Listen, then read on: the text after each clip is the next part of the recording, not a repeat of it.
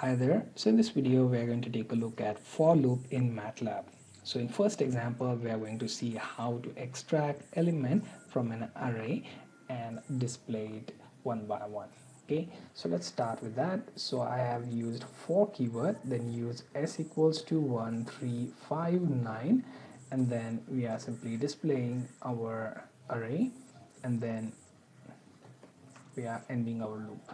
Okay, now if I run this, then it will output the value from array.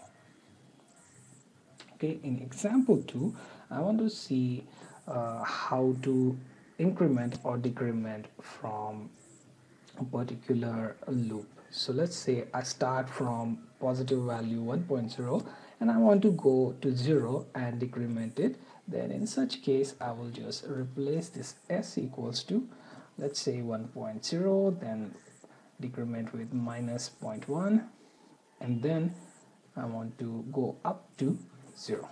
Okay, now let me save this and run, and you get the decrement in value from 1 to 0 with minus 0.1. Okay, so you get the idea of how you can use it to display values in your array vector or matrices, and also you can see how you can use for loop for increment and decrement of particular set of numbers as well.